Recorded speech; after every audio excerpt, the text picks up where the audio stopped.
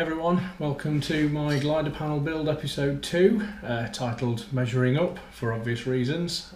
You'll see through the video. So today's video was sort of work really was in the last 10 days that we've carried out. So we've started off basically with the glider in the maintenance area, just the fuselage, which you'll see a video in a second, and then really onto the panel that's been moulded. The graph paper we've put on then to make sure all the lines are nice and straight, everything's measured out, and then positioning the instruments, drawing all of the circles and everything. And next week the plan then is to cut all of the holes to make sure all the wiring can fit in, which I'm sure it will do, and then paint the panel, fit all the instruments, wire everything up, and then put it into the glider, do a test fit, and then start powering everything up and start loading all the software and see where we go from there. So here's a quick video, enjoy and see what you think. If you like the video, please give it a thumbs up. If you want to subscribe and you haven't yet, please do, that'd be much appreciated.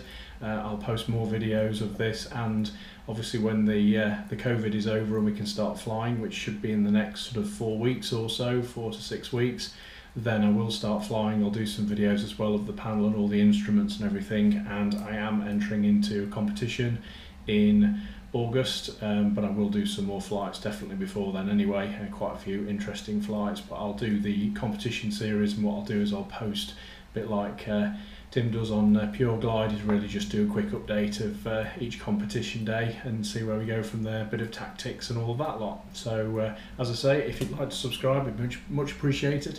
If you've got any comments or anything, please put them in there. And what I will do as well is I'll put a link to episode 1 if you haven't seen that one yet. Thanks for watching. So as mentioned, this is the glider in our nice little neat workshop, Tango 7, for you guys that don't know that that's my competition number. So standard Cirrus in there. So we've taken out the seat pan. We have going to fit the FLARM at the back as well. The joystick is in with some of the wiring already there, so you can see the joystick in, the Stefly OpenVario Joystick, so all of the cables around. And then at the back where the wheel box is, so right at the back, sort of behind the back of the pilot, that's where we're going to mount the OpenVario. Obviously the panel is out at the moment, that would fit in the front. And so there's just a view with the workbench there, and that's where all of the panel and everything is. So again, Tango 7, that's my competition number on there. So the OpenVario has been built. There it is, in all of its glory. There is a screen protector still on, so there's a template already been cut. You see the graph paper on the instrument panel just to measure everything up properly. So yeah, getting really excited.